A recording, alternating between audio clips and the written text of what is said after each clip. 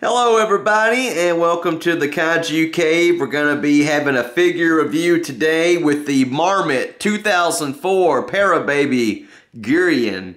This is a spectacular Sofubi figure. Man, you want to talk about being happy to get an auction win on Yahoo Japan. This guy right here has eluded me for a while. He's very pretty. I got him for his photo shoot here with the original 1970s issued Guiron. Hello, Sophia. Never fails, y'all. I do a video. Dog wants the spotlight. Now, I love the NITTO. Love them. But, man, I'm in love with the Parababy.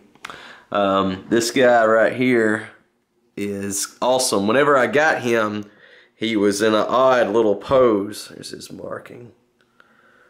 He was in the oddest little pose, man, and it took me forever to get him just right. But man, just how spectacular! And like his little knees, you have to hold him in your hand literally to see, you know, what I'm talking about, because he was bent up in such a weird ass pose that I was like, what? I was like, this is it. But finally, when I got him posed and like I stood back and like saw him, it's really cool. They got the expression down. They got the nails down, the look, the overall vibe. Overall.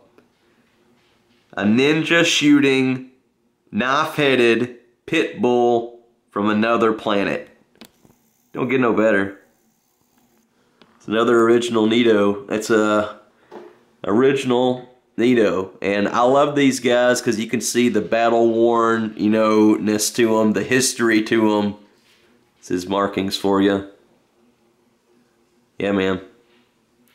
This is one of my all-time favorite Kaijus. Love Guiron. Guiron. I believe that's the correct pronunciation. Guiron. Another NITTO.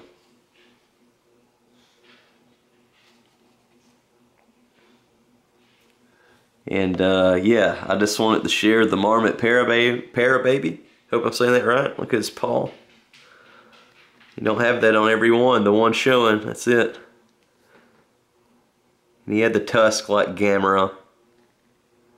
The Dai monsters are so much more vicious in my opinion, you know, sometimes in the Toho Beast, you know, like, I know a lot of stuff happened in the Toho films and stuff, but Guiron is the only Kaiju that diced up another one, beheaded a Kaiju on screen, and then he was gonna eat it, but he didn't like it, and he acted like it stunk. That was Gauss that he killed.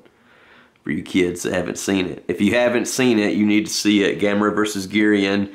Get past the little kitty scenes, get past all that, and just see it for what it is. It's Kaiju movies, it's Tokusatsu movies. Get into it, love it. It's good. It's deep imaginative stuff. Good science fiction. And I just grew up with them, you know. My mother got me the VHSs, the Sandy Frank versions is what I grew up with. And I know a lot of my buddies grew up watching them on television.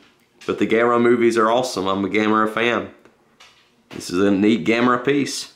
I added it to a Gamera corner over there that I'm gonna, you know, do more stuff of. But I'm gonna close this out.